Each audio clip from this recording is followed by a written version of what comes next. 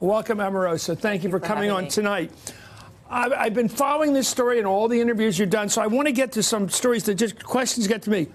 You seem to have suspected when you heard that Donald Trump had used the N-word, had made racially derogatory things back when he was filming, in fact, the first year of The Apprentice.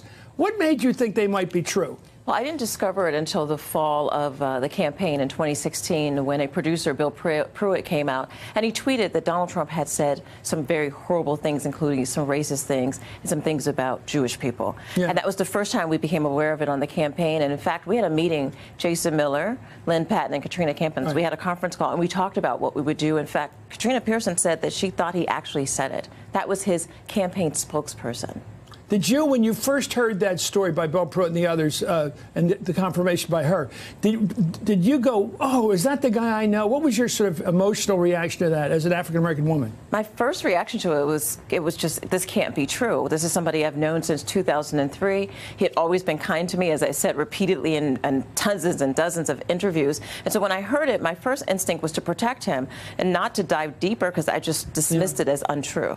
Well, you did eventually dive deeper. Even after publication of your book, you went out and you actually heard the tape. I did. When you heard the tape, did you get a sense that the person, I know you don't want to give away the source, that the person who has the tape or a copy of it is planning to use it at some point? Yes. In fact, I believe that they're using it for politically motivated things. In fact, they may... Before November? Before November. Another Are they October Democrats? Surprise. I don't know what their political You don't know? You don't know whether they're moderate Republicans? They used to be a part of the production staff for The Apprentice, and they took it on themselves to actually document this so that they could actually expose him for the racist that he is. They have a copy, you said, of the tape. They do, of the audio. When you listened to the parts you heard, how many times did you hear Mr. Trump, your former boss, how many times did you hear him use the N-word? Multiple times. And what's upsetting... I mean, like 5 or 10 or what? It was 3 minutes. Multiple times. And what's upsetting about it is it was about someone that was on the cast with me, about Kwame Jackson, who was the African-American contestant, male contestant. It was about him. On the first season of The Apprentice. From Detroit. And that's why it was so disturbing. Was it the kind of derogatory sort of the stuff... And I'm older than you. I grew up with some of the bad stuff. Was there like derogatory references to him as an African-American? This is stereotypical commentary. How would you describe it to a person? It sounded as if he used it every day. It rolled off his mouth, kind of like when you first heard the Access Hollywood tape. You would never imagine he talked that way. It just kind of rolled off of his tongue. But what's more disturbing is Donald Trump. That's amazing that you heard that. It's amazing that for 2 years, these folks have been trying to reach out to me, and I guess I was in denial. I certainly didn't want to engage with people who I thought was trying to bring Trump down. And after, I closed the book, I had an opportunity to go out there and to meet with him. And he's terrified, but he also thinks that he's doing a good service to save this country from a president who clearly doesn't care about African Americans. When do you think they'll drop this tape publicly? I have no idea, and I am not involved with the drop of this tape. I just had an opportunity to verify that it was in fact Donald Trump on the tape using these derogatory terms. Did you hear any anti-Semitic, anti-Jewish community comments? Bill Pruitt said that those things were included in the tape. The tape that I heard had quite a few things that he said. I didn't hear the anti-Semitic thing. Okay.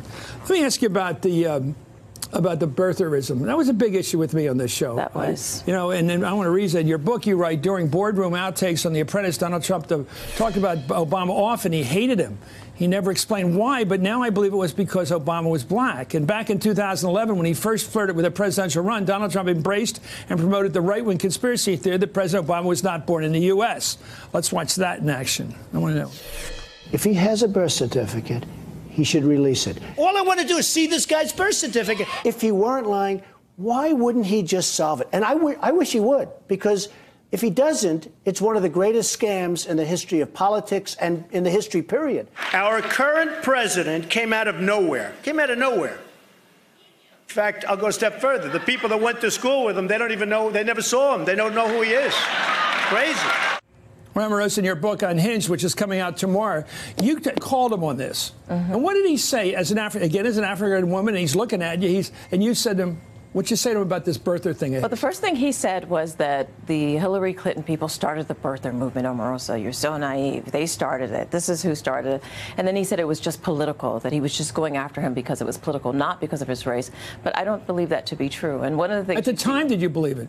At the time, he said it was politically motivated, it's not personal, and he started making these assertions that Hillary Clinton started it. And I just kind of stepped back. I wanted to see, in fact, if they started the birther movement. I took it all kind of at face value. But now that I know what I know about him, he was certainly going after him because of his race. George Wallace, what bugs me about what you said, I do disagree with one thing. When a politician uses race negatively, he's a racist. Yeah. And you say did you accept the idea it was just politics, he was playing a number? I wanted to give him the benefit of the doubt. Like I said, I had a blind spot for Donald Trump, but he continued it in a very, very derogatory way. And as I've seen today, just having him call me out of my name, calling me a lowlife, say that I'm not intelligent. This is what he does when it comes to African Americans. Maxine Waters, he did the same thing to her. Low IQ. He gets very specific about it. Absolutely. Particularly with African Americans, he think that we're all stupid. Do you think he believes that? I think so. Hey there, I'm Chris Hayes from MSNBC. Thanks for watching MSNBC on YouTube. If you want to keep up to date with the videos we're putting out, you can click subscribe just below me or click over on this list to see lots of other great videos.